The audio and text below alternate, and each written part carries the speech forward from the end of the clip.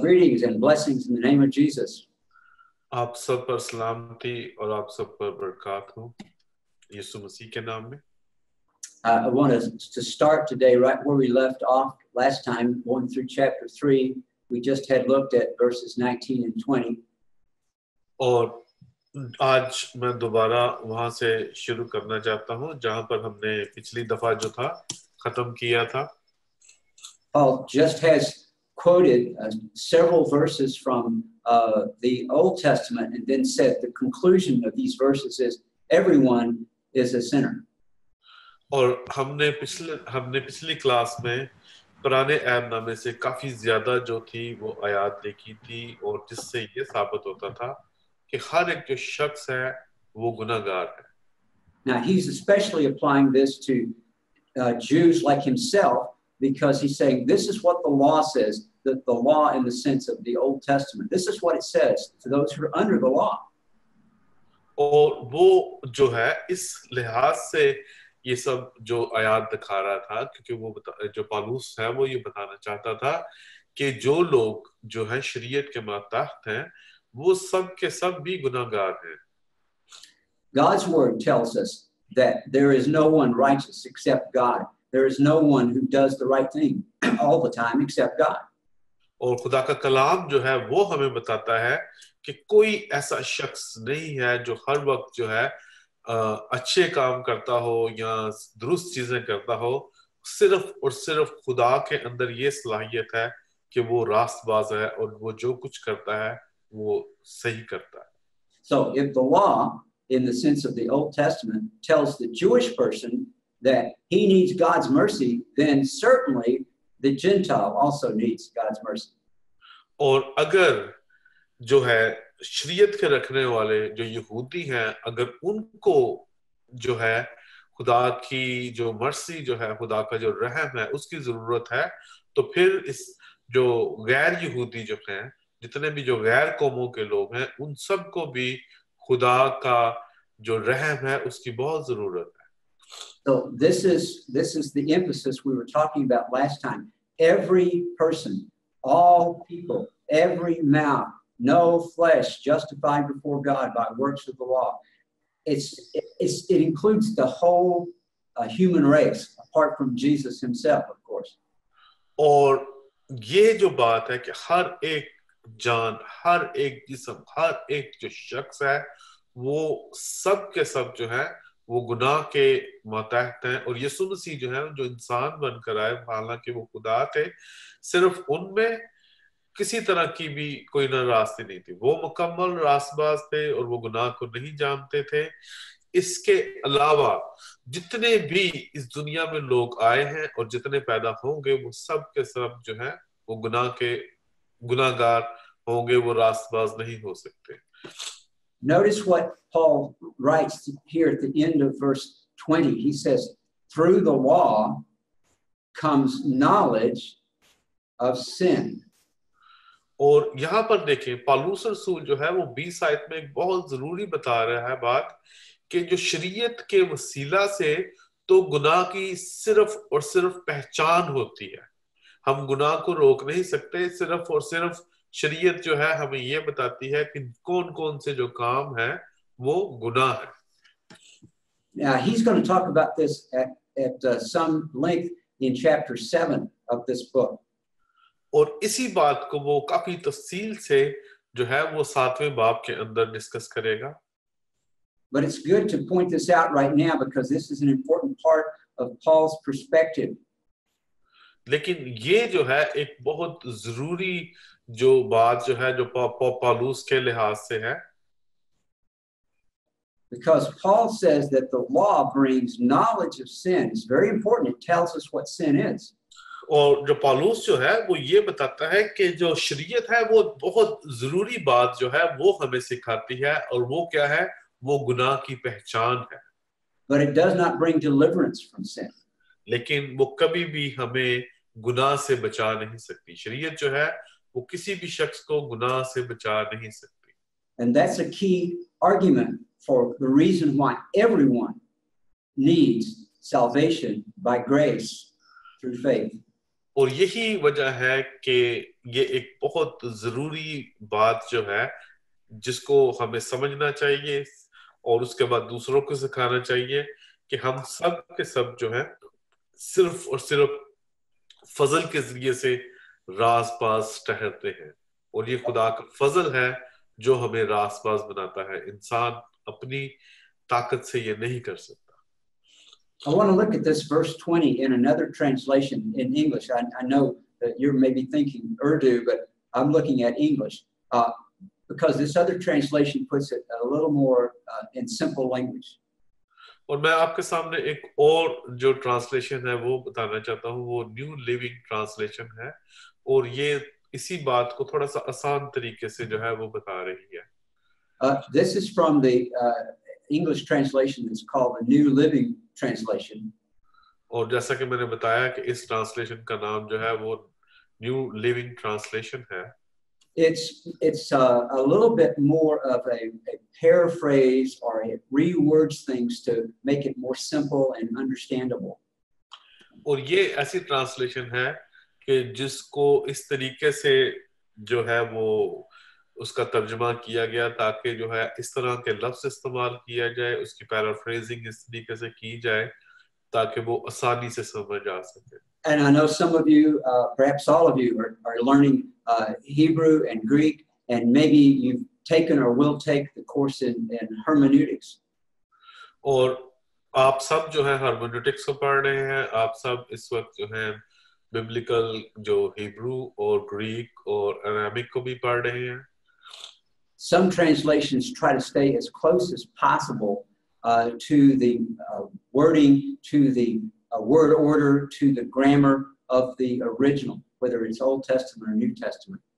काफी ज्यादा जो ट्रांसलेशंस हैं वो उनको इस तरीके से करते हैं कि वो ओरिजिनल लैंग्वेज जो है उसके बहुत करीब तर हो Other translations are written with the idea that the most important thing is to get the thought of the original and put that in the best, most understandable way in the language into which you're translating.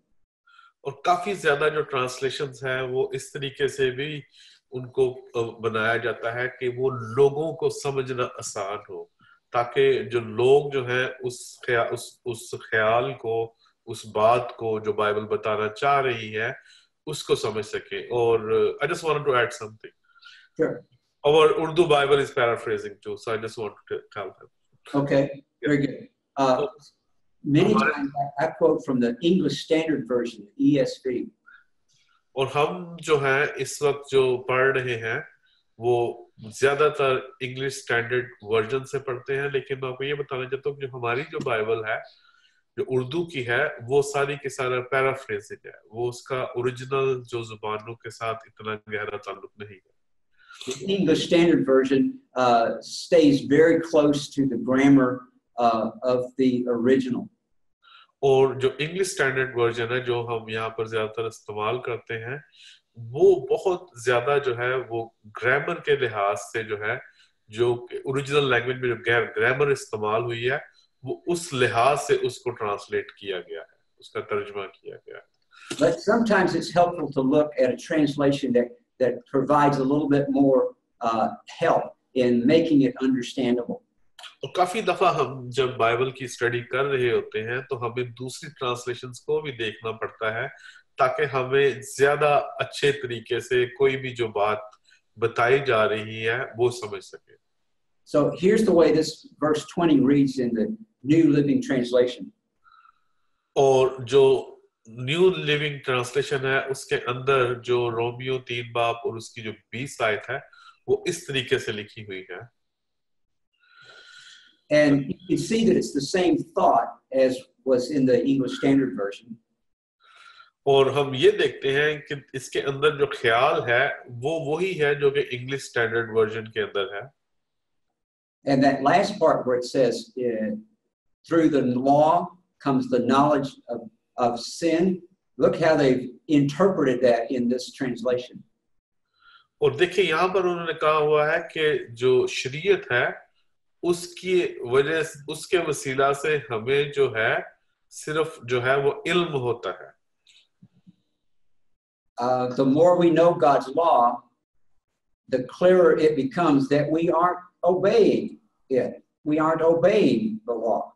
और वो ये बता रहे हैं कि जैसे उर्दू में लिखा है कि तो शरीयत के वसीला से तो गुनाह की पहचान ही होती है, ठीक है, लेकिन यहाँ पर वो बता रहा है कि जितना हमें शरीयत का पता चलता है उससे हम ये क्लियर हमें होता है, ये बात हमें साफ होती है कि हम उसको मान रहे हैं कि नहीं. Now again, Paul will talk about this a lot in chapter 7. The law does not save you from sin, it just shows you that you need to be saved. और जो पौलुस है वो रोमियो 7 बाब के अंदर बहुत साफ बताता है कि जो शरीयत है वो आपको जो है वो गुनाह से बचा नहीं सकती, लेकिन सिर्फ और सिर्फ आपको बताती है कि क्या गुनाह है. But for right now, Paul has already made the case that no one, Gentile or Jew, is doing enough to be counted righteous because of their deeds. और पौलुस जो है वो ये बता रहा है कि चाहे कोई यहूदी हो या गैर कौम हो, वो कोई ऐसा काम नहीं कर रहे, कोई ऐसा जो है उनके किरदार नहीं है जिनके वसीले से आप उनको ये कह सके कि वो रास्तबाज है. Actually, he said this in a number of ways. Even early in this chapter 3, in verse 9, he says, all people, whether Jews or Gentiles, are under the power of sin. और इसने ये जो है काफी मर्तबा इस बात को रोमियो में कहा और दूसरी अपनी किताबों में भी, और 9वीं आयत के अंदर उसका कहता है कि बस क्या हुआ, क्या हम कुछ फजलियत रखते हैं? बिल्कुल नहीं, क्योंकि हम यहूदियों और यूनानियों दोनों पर पेशतर से ही इल्जाम लगा चुके हैं कि वो सब के सब गुनाह के मतहत है, चाहे कोई यहूदी हो या गैर कौम का हो, सब के सब जो है वो गुनाह के मतहत है. If all are under the power of sin, then it would seem that we would be hopeless. All people have no hope of making themselves good enough. और जब पौलुस अपने आप को भी कह रहा है कि वो भी जो है वो गुनाह के खतरे में है, तो इसका मतलब है कि जितने भी लोग हैं वो सब के सब जो है उनके पास कोई उम्मीद नहीं है. This is actually part of the good news. You cannot save yourself. और यही तो खुशखबरी का एक हिस्सा है कि कोई भी इंसान जो है वो अपने आप को निजात नहीं दे सकता.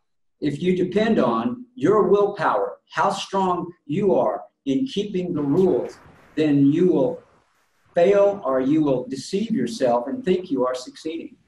काफी दफा हम कोशिश करते हैं कि हम अपनी जो विल पावर है उससे जो है हम गुनाह से बचे रहेंगे, लेकिन खुदा का कलाम सिखाता है कि हम अपने आप को धोखा दे रहे हैं.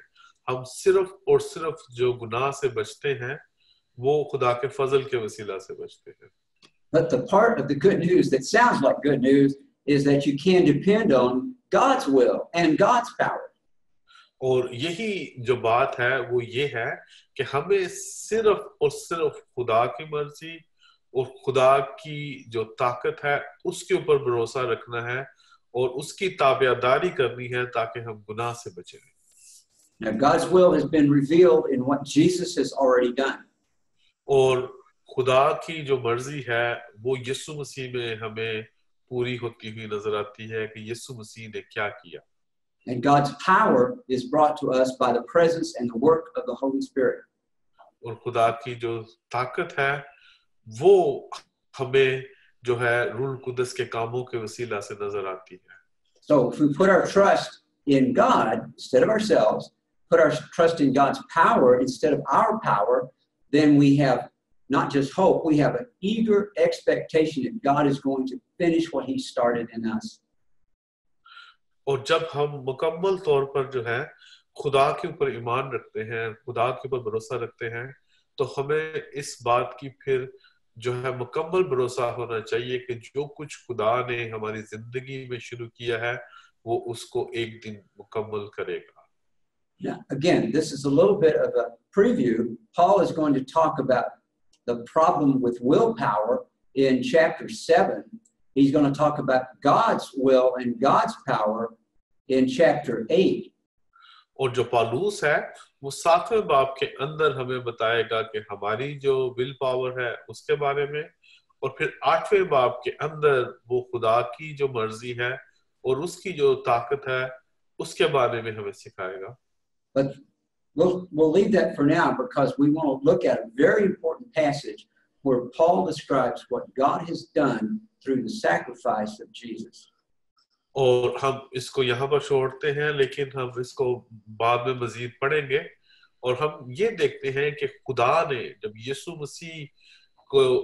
मसीह ने अपनी कुर्बानी दी, और उस वक्त खुदा ने क्या किया. Now remember, Paul has made the case that no one can be good enough, righteous by their own obedience, by their own keeping of the law. No one. और पौलुस ने पहले ही ये एक केस बना दिया है कि कोई भी शख्स जो है वो ना तो इतना रास्तबाज हो सकता है, ना फरमाबरदार हो सकता है खुदा के बगैर. So Paul has stated the problem, the human problem, very thoroughly. Now he states the solution.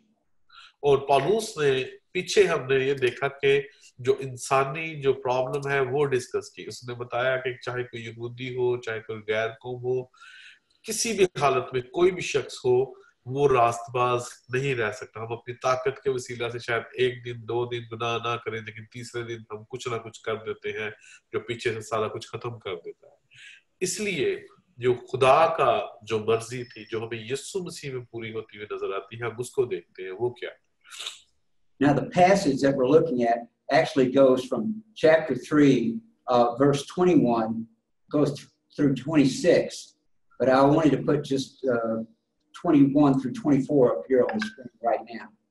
और ये जो पैसेज जो इसी वक्त हम देख रहे हैं, वो सिर्फ और सिर्फ जो है वो हम देख रहे हैं 21 से 24 आयत तक. दरअसल ये तमाम जो बात है वो 26 आयत तक मुकम्मल होती है. Okay, brother, could you read 21 through 26, just so we'll have all of that in our minds? Go ahead and just read that in Urdu. Okay. Thank you. मैं आपके लिए पहले ये 21 से 26 आयत तक पढ़ूंगा. लिखा है, मगर अब शरीयत के बगैर खुदा की एक रास्तबाजी जाहिर हुई है, जिसकी गवाही शरीयत और नबियों से होती है, यानी खुदा की वो रास्तबाजी जो यीशु मसीह पर ईमान लाने से सब ईमान वालों को हासिल होती है, क्योंकि कुछ फर्क नहीं, इसलिए कि सब ने गुनाह किया और खुदा के जलाल से महरूम है, मगर उसके फजल के सबब से उस मखलसी के वसीला से जो यीशु मसीह में है मुक्त रास्तबाज ठहराए जाते हैं. उसे खुदा ने उसके खून के बायस एक ऐसा कफारा ठहराया जो ईमान लाने से फायदामंद हो, ताकि जो गुनाह पेशतर हो चुके थे और जिनसे खुदा ने तहम्मुल करके तरह दी थी, इसके बारे में वो अपनी रास्तबाजी जाहिर करे, बल्कि उसी वक्त उसकी रास्तबाजी जाहिर हो ताकि वो खुद भी आदल रहे, और जो यीशु मसीह पर ईमान लाए उसको भी रास्तबाज ठहराने वाला हो.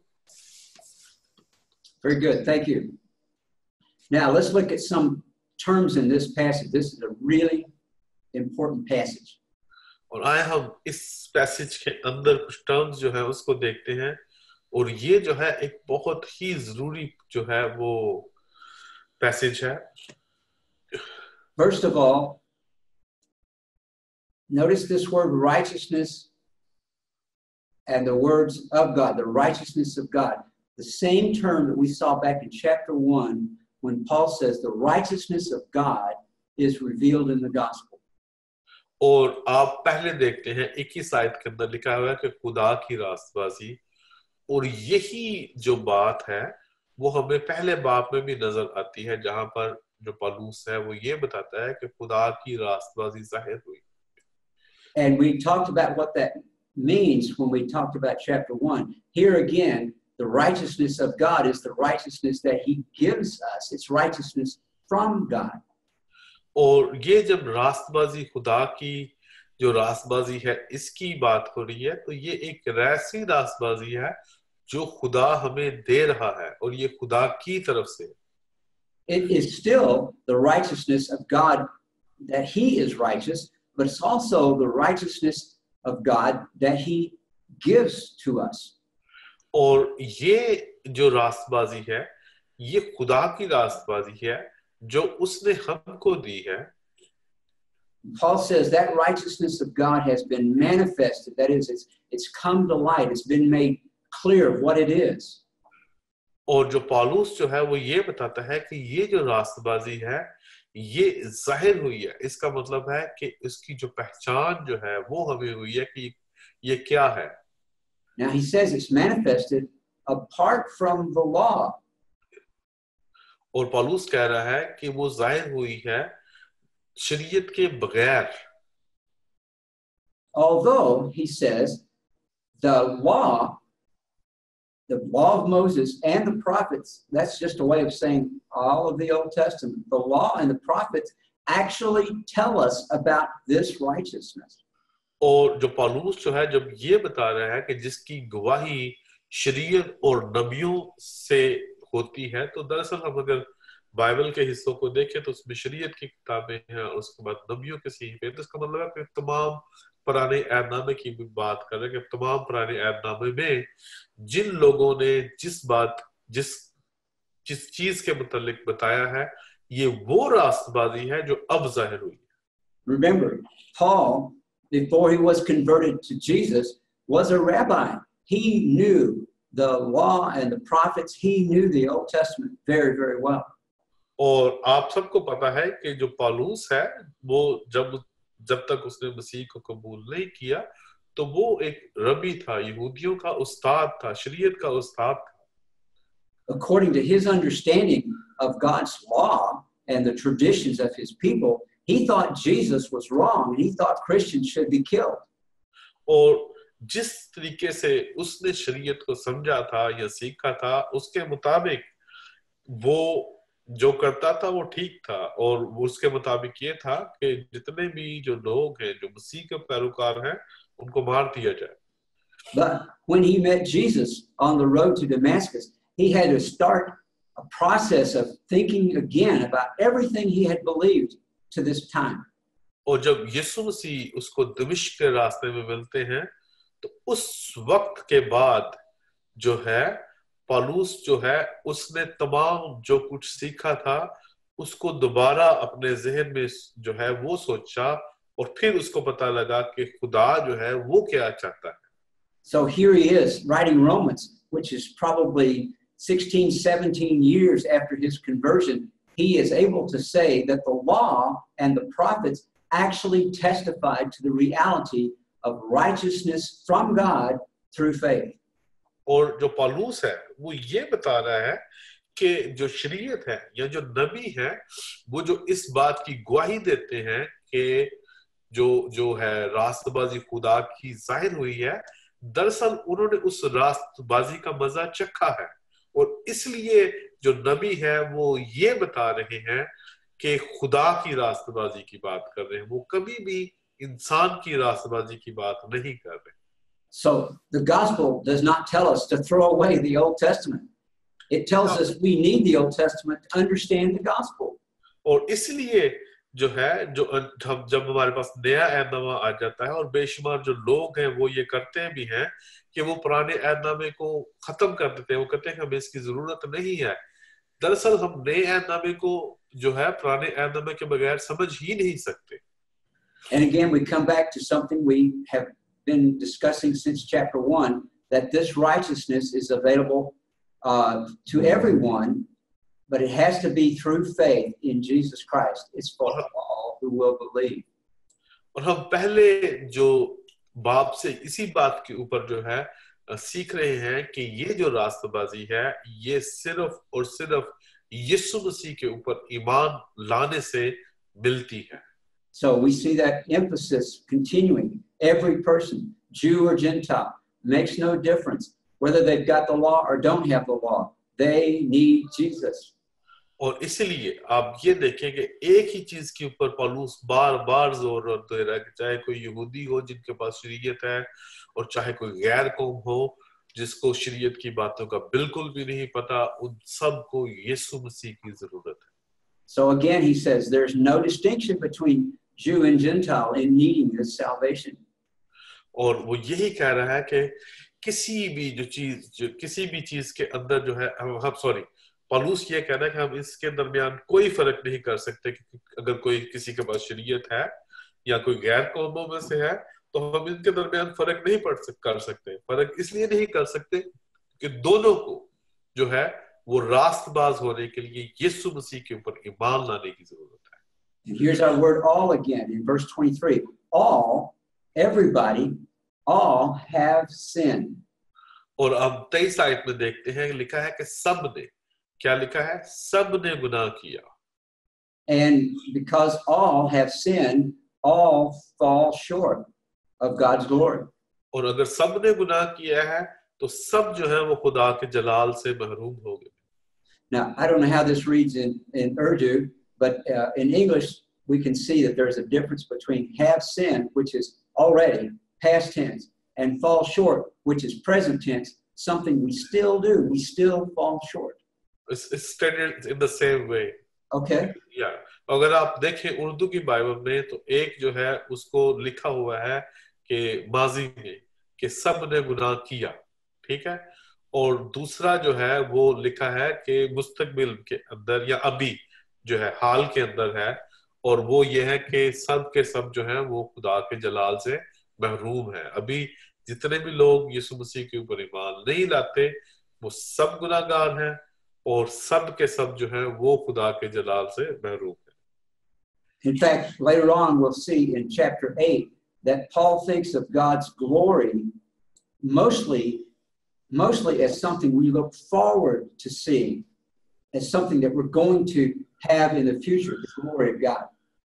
और हम 8वें बाब के अंदर जो है मजीद सीखेंगे जो कि खुदा का जो जलाल है हम उसको जो है जो फ्यूचर के अंदर जो है मुस्तकबिल के अंदर हम उसको किस तरीके से देखेंगे. But in this passage, all have sinned, all fall short, but also all are justified. That is, if they believe, all are justified by God's grace.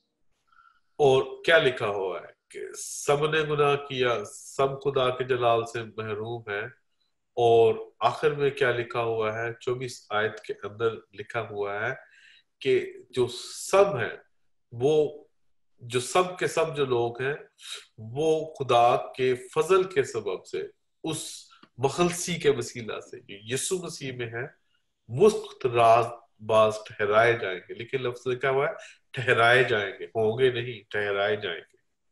So there's the problem. All have sinned, all fall short. That's the problem. और मसला देखिए कितना बड़ा है कि सब के सब जो है उनके अंदर ये मसला है कि सब के सब गुनाहगार हैं और सब के सब जो है वो महरूम है. But there's the solution. We can be justified.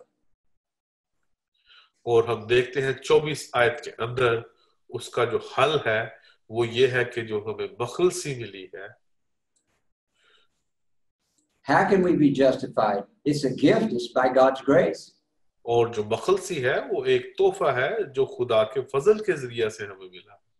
But there's also another word here that we're going to look at. We're justified by an act of redemption. और हम देखें जो मखलसी है वो यीशु मसीह के वसीला से मिली है. जो यीशु मसीह ने जो कुछ किया उसके वसीला से हमें मखलसी मिली है.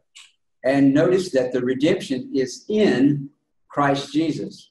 और आप ये देखें जो मखलसी है उसका जो वसीला है सिर्फ और सिर्फ यीशु मसीह है.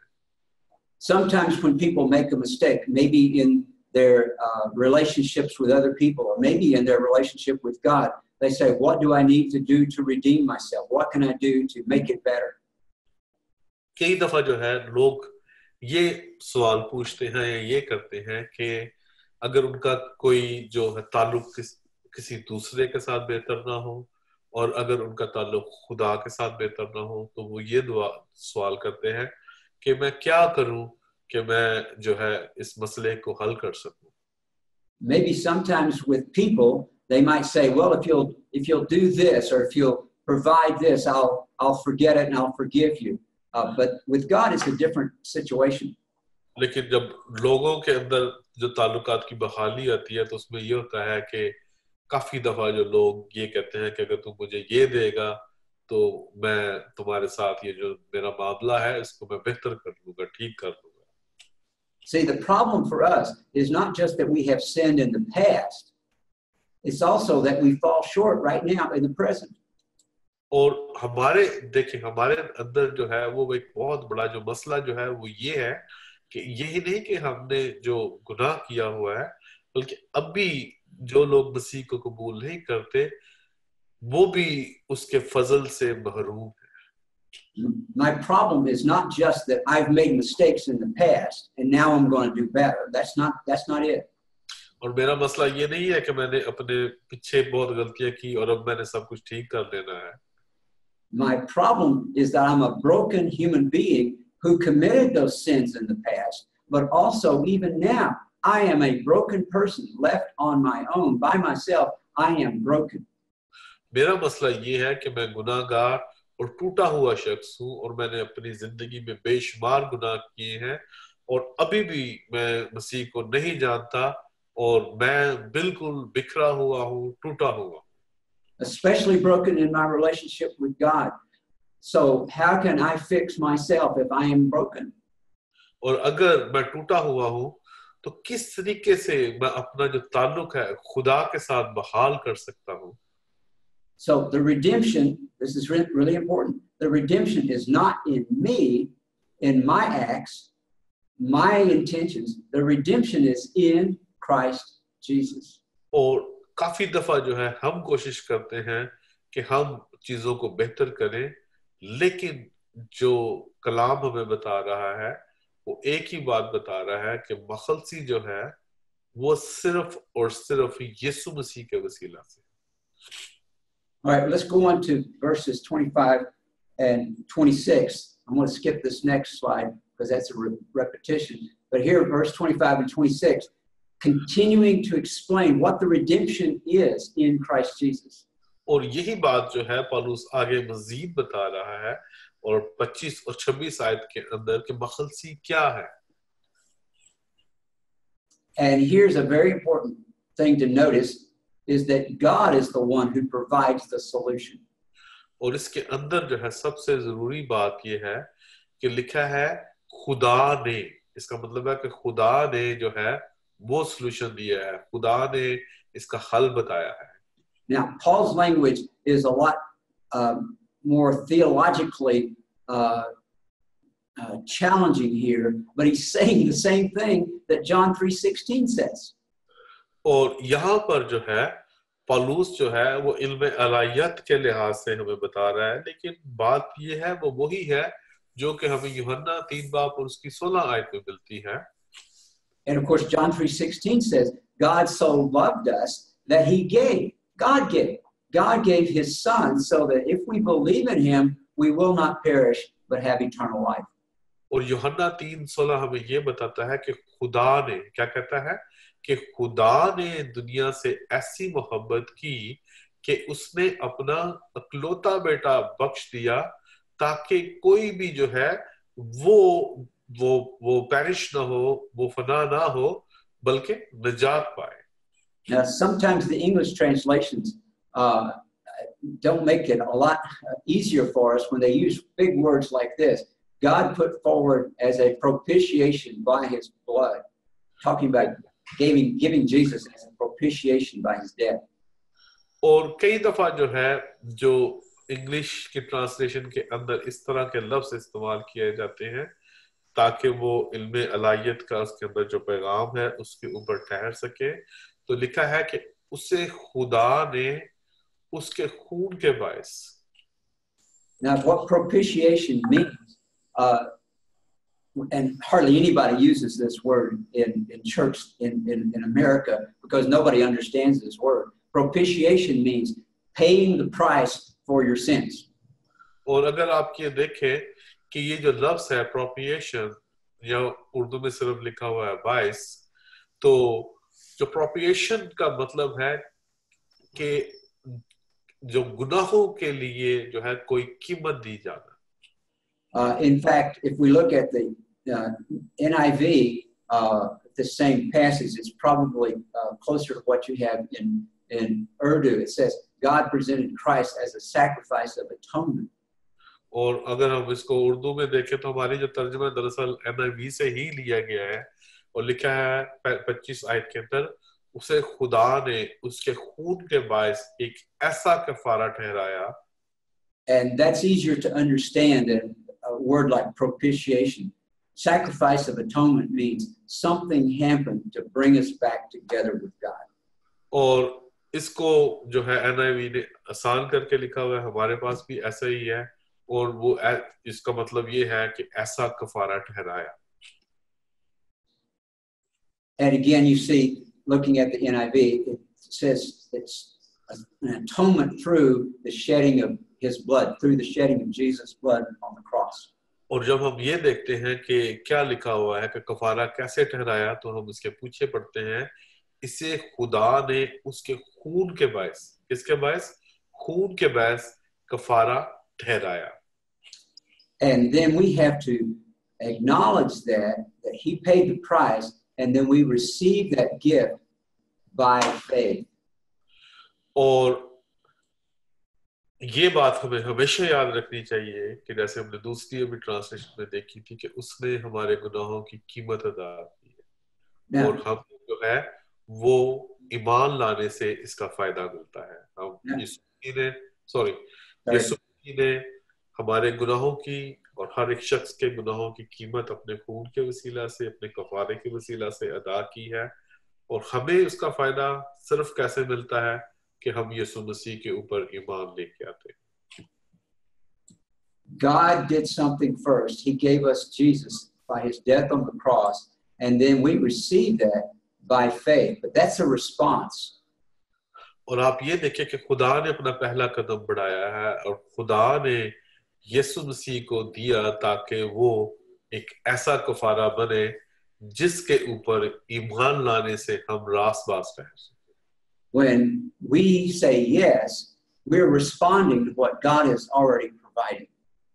और जब हम हाँ कहते हैं तो इसका मतलब ये है कि हम उस बात के ऊपर ईमान लेके आते हैं जो खुदा ने पहले ही कर दी है. Let's continue looking at this in the on the screen.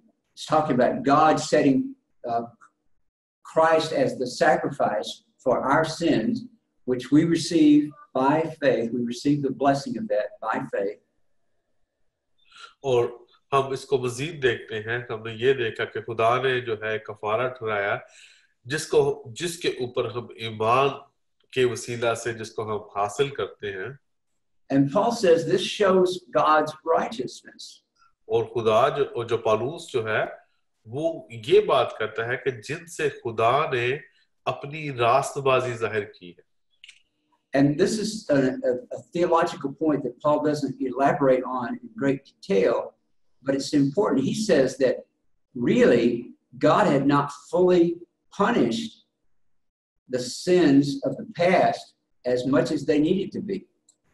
और यहाँ पर जो है एक बहुत अच्छा इल्म अलायत का पॉइंट मौजूद है जो ये बता रहा है कि जो खुदा है उसने हमारे गुनाहों के मुताबिक हमें जो है सजा नहीं दी है, बल्कि अपना रहम करके हमें जो है वो रास्तबाज बनाया है. Now, maybe a book like the book of Hebrews will help us a little bit. The book of Hebrews emphasizes that the blood of bulls and goats, sacrificed animals, could not really cleanse us of our sins. और इब्रानियों के जो किताब है उसके अंदर हम देखते हैं कि जो इब्रानियों का मुसन्निफ है वो ये कहता है कि गाय, बैल और बछड़े का जो खून है वो हमें जो है वो निजात नहीं दे सकता.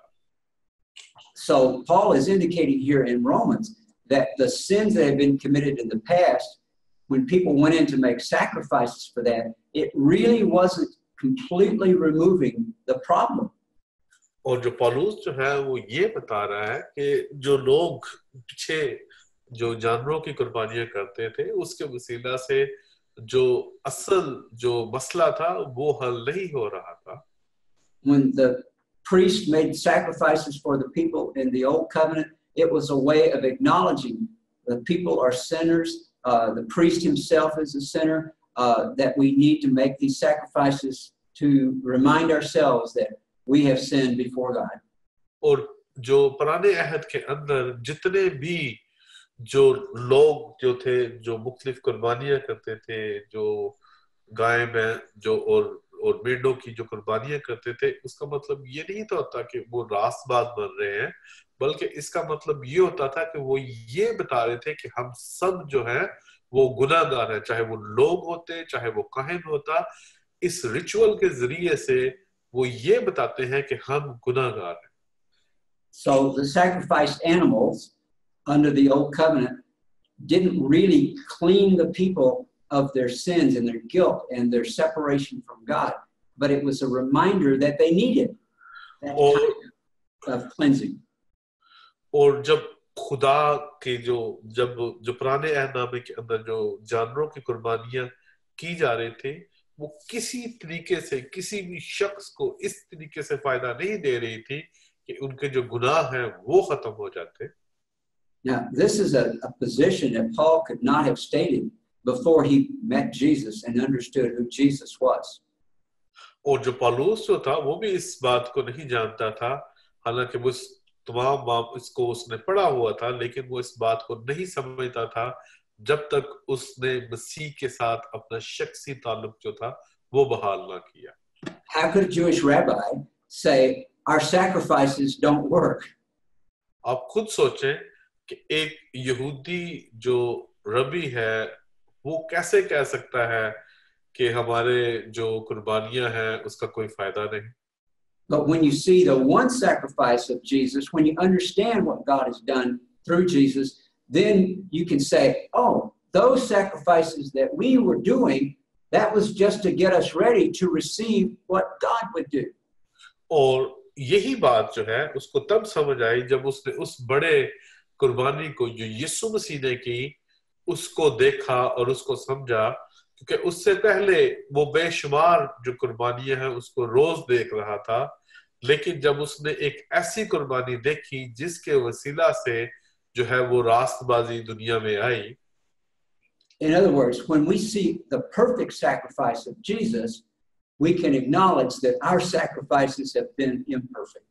और जब हम यीशु मसीह का कफारा, यीशु मसीह की कुर्बानी सलीब के ऊपर देखते हैं, तो हम तब समझते हैं कि हमारी जो कुर्बानियां हैं उसकी कोई भी जो है वो उसकी भी कोई भी उस कुर्बानी के आगे हमारी कुर्बानियां की कोई स्टैंडिंग नहीं है.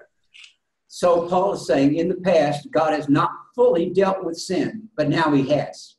और जो पौलुस है वो यहाँ पर ये बता रहा है कि पहले जो था वो खुदा ने मुकम्मल तौर पर जो है वो खुदा से जो है उसने उसके साथ उसने मुकम्मल तौर पर जो था उसका हल नहीं पेश किया, लेकिन नए अहद के अंदर यीशु मसीह के अंदर पौलुस ये बताता है कि उसने मुकम्मल तौर पर जो गुनाह है उसका हल पेश कर दिया. So Paul says, now in this present time, God has demonstrated his righteousness. और पौलुस जो है वो ये बता रहा है कि अभी जो है वो खुदा ने अपनी जो रास्तबाजी है वो जाहिर कर दी है. And God has revealed by what he's done in Christ, God has revealed that he is righteous, he is just, and he's the one who justifies. He's the one who makes righteous. और खुदा जो है वो 26 आयत में ये बता रहा है कि खुदा जो है वो रास्तबाज है और वो खुद ही आदिल है, और यीशु मसीह के वसीला से उसने हम सब को जो है वो रास्तबाज ठहराने वाला है. Now, again, he makes it clear that this gift of God has to be received by faith in Jesus. और वो दोबारा बात यही कर रहा है कि ये जो तोहफा है ये सिर्फ और सिर्फ हमें यीशु मसीह के ऊपर ईमान लाने से मिल सकता है. Sometimes I've had students here at Oral Roberts University ask me to give them a little more mercy at the end of the semester. काफी दफा ये होता है कि जो स्टूडेंट्स होते हैं यूनिवर्सिटी के अंदर जब वो ज्यादा अपना काम बेहतर नहीं करते तो मेरे पास आते हैं और कहते हैं कि थोड़ा सा हमारे ऊपर रहम करें ताकि हम पास हो जाएं. It's almost as though they didn't understand that they were going to get a mark for this course until they got near the end of the semester and they suddenly got serious about their grades. और काफी दफा ये भी होता है कि कुछ जो स्टूडेंट्स हैं जब तक उनका जो पूरा जो सेमेस्टर खत्म नहीं होता तब तक वो इस बात के ऊपर आते ही नहीं है कि वो आकर बात करें.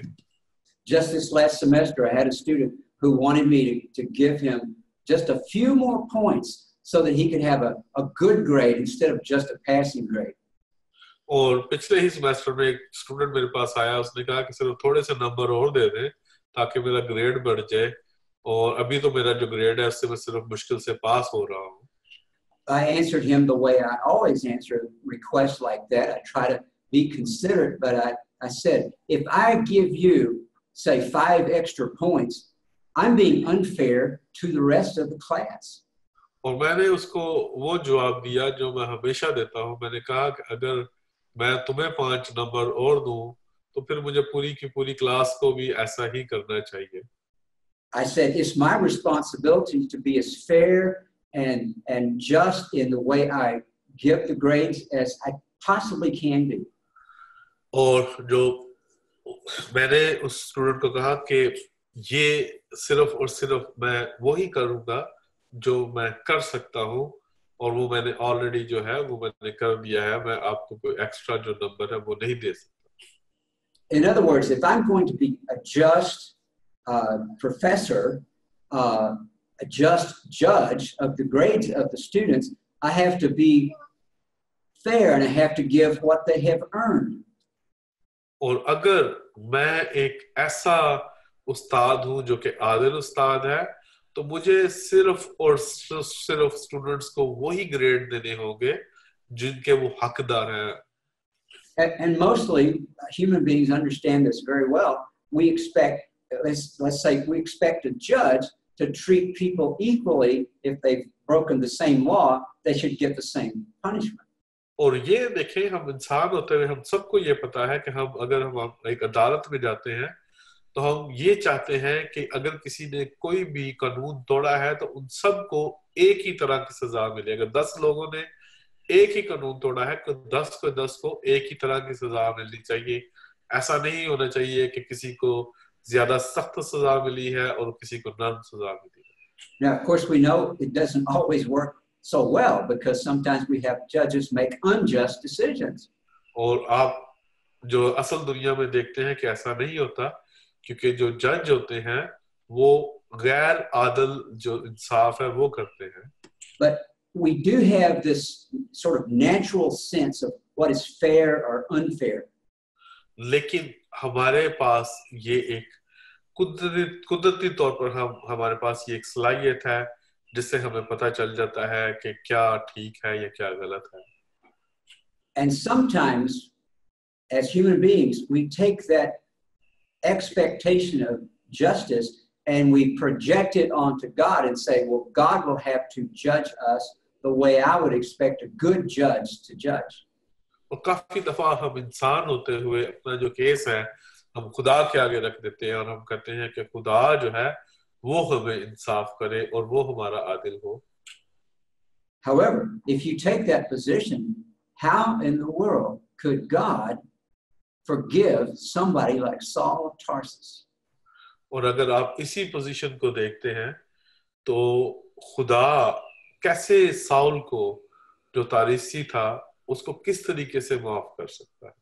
Saul of Tarsus had been involved in the death of Stephen, the first Christian martyr, and I don't know how many other Christians had probably died because of his zeal for trying to crush Christianity. और जो Saul था उसके वसीला से बेशुमार जो लोग थे उसको उन्होंने कत्ल किया. जो पहला शहीद जो है स्टीफनस उसके कत्ल में भी पौलुस जो पौलुस और जो उसको पहला नाम जिसका साउल था वो राजी था. So how can God be just and yet forgive somebody like Saul of Tarsus? और कैसे जो खुदा है एक शख्स जो साउल जो है उसको बख्श सकता है? It's not because of anything that Saul of Tarsus can offer up to God as a sacrifice. पौलुस के पास ऐसी कोई कुर्बानी नहीं जो वो खुदा के आगे चढ़ा सके ताकि उसको इसके तमाम गुनाहों से माफी मिले. Rather, it's because of what God has done in Jesus that provides justification or righteousness for anyone, including Saul, who believes and receives God's gift. दरअसल पौलुस को भी जो है वही खुदा की रहम की जरूरत थी ताकि खुदा उसके ऊपर रहम करता और खुदा जो है वो उसका इंसाफ करता. So God remains just and righteous even when he justifies someone that I don't think God ought to forgive. और काफी दफा हमारे जो किताब है उसके अंदर बेशुमार जो लोग होते हैं हम समझते हैं कि उनको खुदा माफ नहीं करेगा लेकिन खुदा जो है वो उनको भी माफ कर देता है. If God forgave Saul of Tarsus, who we know as the Apostle Paul, then he can forgive anyone. अगर जो खुदा है उसने पौलुस को जिसका पुराना नाम साउल था उसको माफ कर दिया जो कुछ भी उसने कलीसिया के साथ या लोगों के साथ किया था तो खुदा जो है वो हम में से किसी को भी माफ कर सकता है. And it will be easier for me to acknowledge that and agree with God in justifying Saul of Tarsus if I know I'm just as guilty. और ये मेरे लिए बहुत आसान है समझना कि अगर मैं अपने आप को देखता हूँ और मैं देखता हूँ कि मैं गुनाहगार हूँ तो मेरे लिए ये बड़ा आसान है समझना कि मैं भी जो है इस जुमरे में आता हूँ कि खुदा मुझे भी माफ कर दे. I haven't been responsible for the death of anyone. I haven't been a persecutor of Christians like Saul was, and yet I have had a heart of rebellion just as everyone has. कई दफा हम ये कहते हैं कि मैं तो पौलुस की तरह नहीं हूँ ना तो मैंने किसी का कत्ल किया है और ना मैंने कलीसिया को तंग किया है लेकिन हमारे अंदर कुछ और चीजें होती हैं जैसे हम बगावत करते हैं हम गुस्सा करते हैं.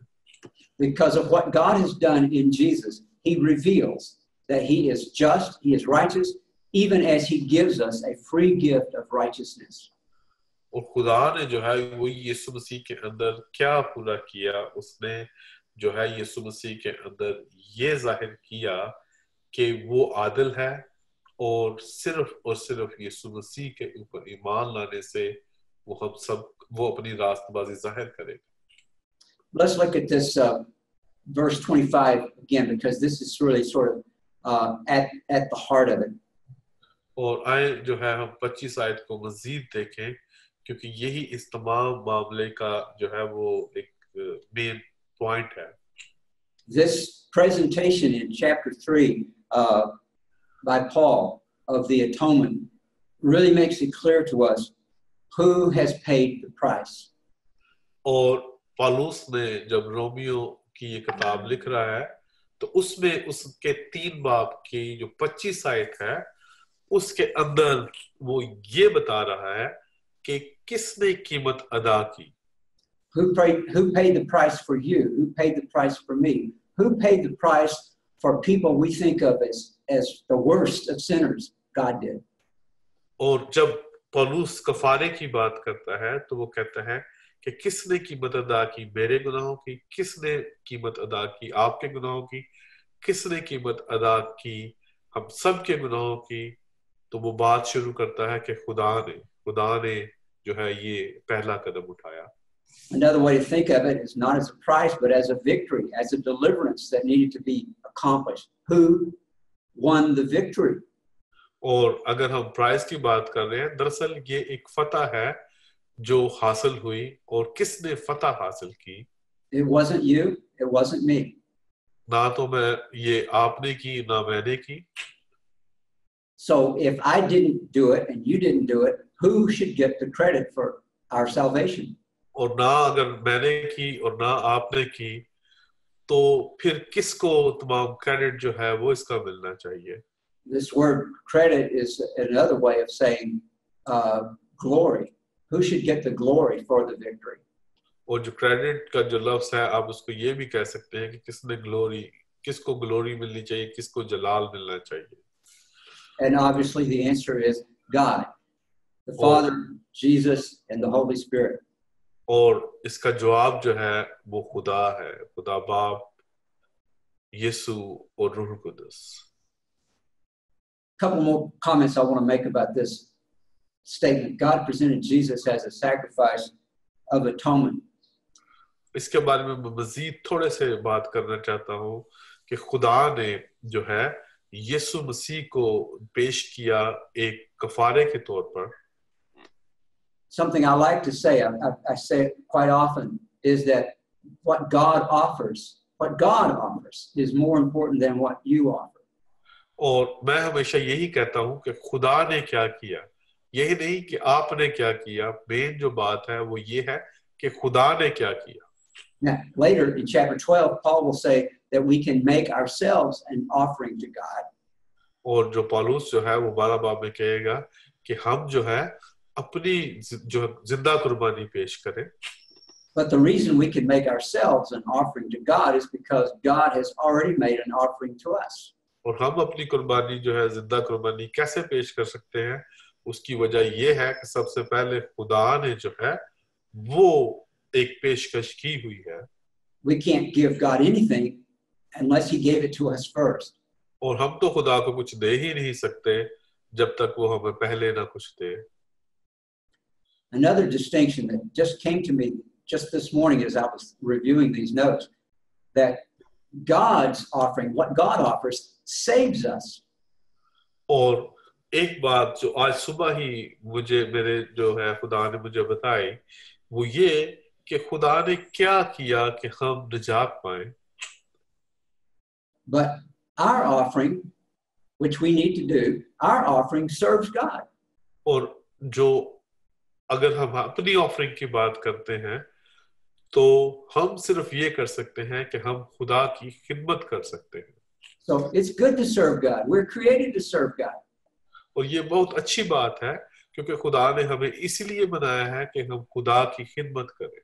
And God saves us by grace through Jesus so that we can serve him. और खुदा ने हमें इसीलिए जो है वो बचाया है ताकि हम उसकी खिदमत कर सकें। But if God didn't save us, we wouldn't have anything of lasting value to offer.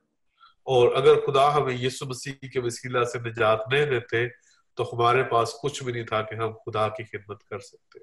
When you really meditate on that passage there in that paragraph of Romans 3, 22 through 26, you see just how magnificent and how amazing is what God has done. और अगर आप इस जो paragraph जिसको भी हम पढ़ रहे हैं जो 23 से 26 आयत तक है, अगर आप इसके ऊपर अब ध्यान करें और इसके मुतालिक सोचें तो आप परेशान हो जाएंगे कि खुदा ने हम सब के लिए कितनी बड़ी जो है एक निजात दी है। So what Paul says next in his letter makes very good sense. और जो पौलुस जो है वो अगले हिस्से के अंदर क्या बताता है इसकी बहुत अच्छी एक जो है वो सेंस बनती है। Paul asks, what becomes of our boasting? What becomes of our pride? और पौलुस कहता है बस फख्र कहाँ गया? Our boasting is excluded. It is thrown aside. और पौलुस कहता है इसको तो हम एक तरफ फेंक दें, अपने फख्र को तो हम एक तरफ फेंक दें। कहता है कि बस फख्र क्या गया, कहाँ गया, इसकी तो गुंजाइश ही नहीं। And he asks, what kind of law is this that throws our boasting out? और पौलुस कहता है कि कौन सी शरीयत है जिसके ऊपर हम फख्र करें। This use of the word law might be understood as a concept or a principle, some kind of dynamic that takes effect in making this necessary. What is the principle? What's the law that says, I don't have anything to boast about. और आप यहाँ पर जो शरीयत है इसको आप इस तरीके से भी देख सकते हैं कि हमारे पास ऐसी कौन सी चीज है, ऐसा कौन सा नेक काम है जिसके ऊपर हम फख्र कर सकते हैं.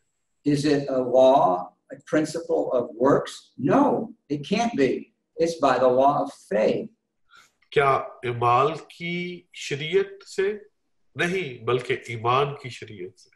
And again, this is in the Old Testament too.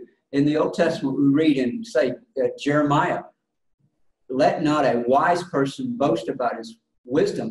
Don't let a rich person boast about his wealth. If anyone's going to boast, let him boast that he knows me. और यही जो है वो यिर्मयाह के अंदर भी है. वो यिर्मयाह क्या कहता है कि हम किसके ऊपर फख्र करें? अगर किसी ने भी फख्र करना है तो सिर्फ और सिर्फ खुदा के ऊपर वो फख्र कर सकता है. So if we really understand what faith is in the New Testament sense, it doesn't cause us to boast in ourselves. It causes us to boast about God and His mercy and His love. और अगर हम नए अहद के अंदर ईमान को समझ रहे हैं तो अभी तक आपको इस बात के ऊपर समझ आ जानी चाहिए कि हमारे पास किसी भी चीज के ऊपर फख्र करने के लिए कुछ नहीं है. हम सिर्फ और सिर्फ यीशु मसीह के ऊपर ईमान लाकर फख्र कर सकते हैं. So Paul sort of summarizes here what he's saying, that a person is justified by faith apart from works of the law. और जो 28 आयत है उसके अंदर जो है पौलुस जो है वो ये बता रहा है कि इंसान शरीयत के अमाल के बगैर ईमान के सबब से रासपास ठहरता है. और आप हर जगह ये देखें लिखा है हुआ है ठहरा गया, मुकर्रर हुआ, यानी कि इंसान ने नहीं कुछ किया लेकिन खुदा ने किया. Let's understand faith in the context of this Romans passage. This is not faith as sort of a positive attitude. This is faith in what God has done in Jesus, in His sacrifice on our behalf. और आए हम इस Romeo के जो सारा कुछ हमें बता रहा है पौलुस, इसके कंटेंट के अंदर देखें तो ईमान जो है वो सिर्फ और सिर्फ जो है हमारा यीशु मसीह के ऊपर जो है उसके वसीला से हम जो है वो रासपास बन सकते हैं. All right, so this is the argument that Paul has made. He's concluded that argument now, that no one is justified before God by works of the law. Jew, Gentile, all equally need the Savior. और यही जो argument जो पौलुस ने पीछे पेश किया वो इसका नतीजा जो है वो 28 आयत के आगे जो है वो पेश कर रहा है. कहता है चुनाचे हम ये नतीजा निकालते हैं कि इंसान शरीयत के अमाल के बगैर ईमान के सबब से रास्तबाज ठहरता है. क्या खुदा सिर्फ यहूदियों का ही है या गैर कौमों का नहीं? बेशक गैर कौमों का भी है. And that's his most important argument in the first 4 chapters, that everyone equally needs salvation by God's grace received by faith. और पौलुस जो है वो एक ही बात बता रहा है शुरू से कि हर एक को जो है वो बराबर तौर पर खुदा का फजल मिला है, चाहे कोई गैर कौम है या कोई यहूदी है. Now he does add another argument here right at the end of chapter 3 that's really interesting, and I want to at least notice it with you. और उसने एक और आर्गुमेंट्स जो है वो पेश किया है जो काफी ज्यादा दिलचस्प है, वो मैं आपके सामने शेयर करना चाहता हूँ, आपको बताना चाहता हूँ. Would you mind reading that for us, please? Yeah. और 29 आयत से लिखा है, क्या खुदा सिर्फ यहूदियों ही का है, गैर कौमों का नहीं? बेशक गैर कौमों का भी है, क्योंकि एक ही खुदा है जो मख्तूनों को भी ईमान से और नामख्तूनों को भी ईमान ही के वसीला से रासबाज ठहराएगा. बस क्या हम शरीयत को ईमान से बातिल करते हैं? हरगिज नहीं, बल्कि शरीयत को कायम रखते हैं. Thank you. He sort of gives a theological argument here in the sense of what kind of God is God? और यहाँ पर वो एक इल्म अलाहियत का जो पॉइंट है वो ये हमें बता रहा है कि पौलुस कह रहा है कि हमारे पास जो खुदा है वो किस तरह का खुदा है. Now, he draws on the Jewish belief, which they've had for centuries. There is just one God, the creator of everything. और वो यहूदियों की बात करता है जो कि हजारों साल से वो मज़हब आ रहा था उनके बारे में कि और वो कहते हैं कि खुदा जो है वो एक है जिसने सब कुछ बनाया है. And you even hear the echo here in verse 30 when he says God is one, that echo of the Shema from Deuteronomy 6. और यहाँ पर हम जब देखते हैं कि जो 30 आयत के शुरू में लिखा है क्योंकि खुदा एक ही है, और ये इस्तिस्ना उसके 36 बाब के अंदर जो हमने शमा पढ़ा था कि सुन ए इस्राइल, तो उसके अंदर याद है मैंने आपको वीडियो भी भेजी थी, उसमें ये था कि सुन ए इस्राइल के तुम्हारा खुदावंद एक ही खुदा है. And of course, that Shema was, any Jewish person would know this automatically. This is the most fundamental thing they believe about God from the youngest age. God is one. और जो शमा है वो हर यहूदी को पता था. शमा का मतलब होता है जैसे जो हिंदी में अब समाचार नहीं होते, सुनना. शमा का मतलब होता है सुनना.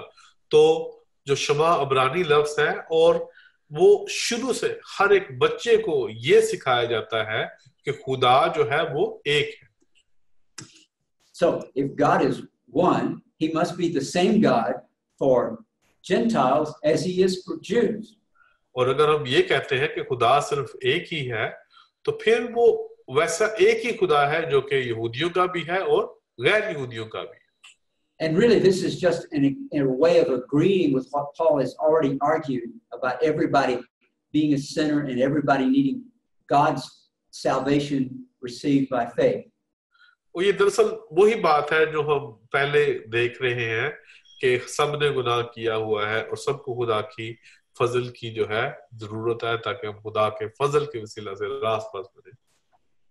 The one God will justify the circumcised the same way he justifies the uncircumcised. और यहाँ पर वो ये बता रहा है, दूसरा एक लफ्ज इस्तेमाल कर रहा है मख्तून का, तो कह रहा है कि जो खुदा है, मख्तून वो होते हैं जिनका खतना हुआ होता है. तो यहूदी उस वक्त जो थे उनका खतना होता था, और जो गैर यहूदी होते थे गैर कौम के उनका खतना नहीं होता था. तो इसलिए लिखा है क्योंकि एक ही खुदा है जो मख्तूनों को भी ईमान से और गैर मख्तूनों को भी ईमान ही के वसीला से रासबाज ठहराएगा. In other words, the circumcised Jewish man who receives salvation from God is going to boast about, he's going to depend on the very same thing. God has given this and I receive it by faith. और पौलुस जो है वो यही बता रहा है कि अगर कोई मख्तून है जिसका खतना हुआ है जो कि यहूदी थे उस वक्त, तो वो भी इसी बात के ऊपर जो है वो फख्र करेगा कि मुझे खुदा के वसीला से रास्तबाजी मिली. And the Gentile person who has not had the privilege of knowing the law and studying the law can be offered salvation and receive it in the very same way through faith. और इसी तरीके से जो नामख्तून जो कि गैर कौम शख्स है जिसको अपनी जिंदगी में कभी भी शरीयत को पढ़ने का या सीखने का मौका मिला, उसको भी जो रास्तबाजी है वो खुदा से यीशु मसीह के ऊपर ईमान लाने से ही मिलती है. So Paul asked the question, well, does this mean that the law is set aside? Does this mean the law is negated? Is the law overthrown? तो पौलुस जो है वो 31 आयत में क्या कहता है, तो इसका मतलब क्या हुआ कि क्या हम शरीयत को ईमान से बातिल करते हैं? इसका मतलब कि हम शरीयत, जब हम कहते हैं कि ईमान की बात कर रहे हैं, तो क्या हम शरीयत को एक तरफ फेंक देते हैं? Paul says, no, it does not overthrow the law. Actually, it supports what the law says. और पौलुस कहता है कि हम ईमान से शरीयत को बातिल नहीं करते बल्कि शरीयत को कायम रखते हैं. And it's like what Jesus said in Matthew chapter 5 in the Sermon on the Mount. और यही जो बात है वो यीशु मसीह ने जो है वो मत्ती की इंजील उसके 5 बाब में जब उन्होंने पहाड़ी वास किया तो उसमें यही बात बताई. Jesus says, I did not come to destroy the law, I came to fulfill the law. यीशु मसीह ने बताया कि मैं शरीयत को खत्म करने नहीं बल्कि पूरा करने आया. But that means if Jesus is the one who fulfills the law, then I want to be associated with Jesus. और अगर जो है यीशु मसीह शरीयत को पूरा कर रहे थे तो हम सबको यीशु मसीह के साथ जुड़ने की जरूरत है. My relationship to Jesus is not a way of negating the law, it's a way of fulfilling the law. और हमारा जो ताल्लुक जो यीशु मसीह के साथ है वो ये नहीं है कि हम किस तरीके से शरीयत को चलाएं, बल्कि हमारा जब ताल्लुक यीशु मसीह के साथ ईमान से कायम होता है तो हम जो है ईमान के वसीला से शरीयत को पूरा करते हैं. Paul will make this point again in chapter 8. और यही जो बात जो है पौलुस जो है वो 8वें बाब में और थोड़ी तफसील से बताता है. In chapter 8, Paul says what the law could not do because we were weak as human beings, God has done so that we might actually fulfill the requirements of the law. और पौलुस ये कहता है कि हम कमजोर इंसान हैं, हम शरीयत को पूरा नहीं कर सकते, तो इसलिए खुदा ने किया कि हम यीशु मसीह के ऊपर ईमान लाके शरीयत को पूरा कर सकें. And there in chapter 8, Paul again tells us what it was that God did. God has dealt with sin by Jesus being the sacrifice for sins. और पौलुस जो है वो यहाँ पर ये बताता है कि जो खुदा जो है उसने जो है वो गुनाह के ऊपर फतह पाई है. He'll also tell us in that chapter 8 how the Holy Spirit living in us is able to make us obedient to God's righteous ways.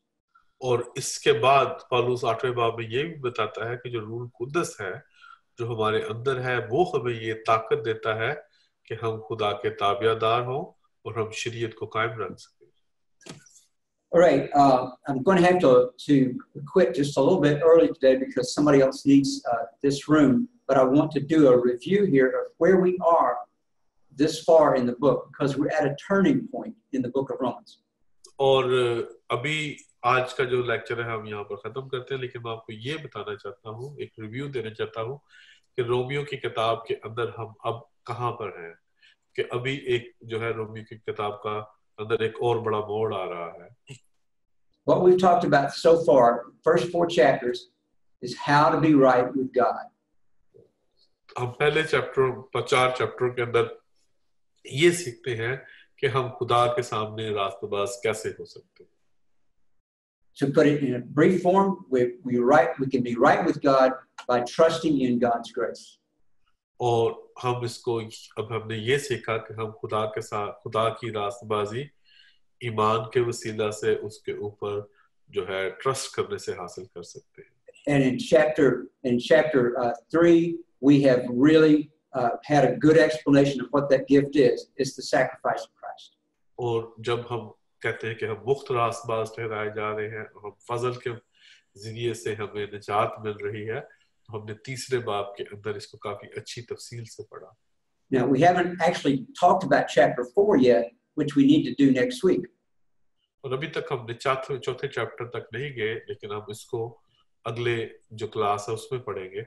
But what chapter 4 provides is an illustration of this truth. और जो चौथा chapter है वो दरअसल क्या है, वो इसी तमाम बात को जो हमने सीखी है उसकी इलस्ट्रेशन बताएगा. And the illustration is the person of Abraham. और जो इलस्ट्रेशन दी गई है, वो जो मिसाल दी गई है, वो इब्राहिम की मिसाल दी गई है. If Abraham illustrates justification by faith, then that's as strong an illustration as you could possibly have.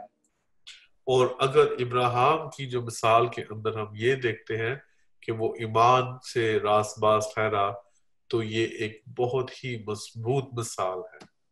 Then after Paul has illustrated that justification in Abraham's life, then he can move on to talk about how we live out this life ourselves. और जब पौलुस जो है वो ये बताता है कि अगर जो इब्राहिम है वो ईमान से रास्तबाज ठहरा, तो हम भी ईमान के वसीला से जो है अपनी जिंदगी गुजार सकते हैं. Okay, we'll stop there for today, and if you read ahead to chapter 4 and chapter 5, that will help us in thinking about these things next week.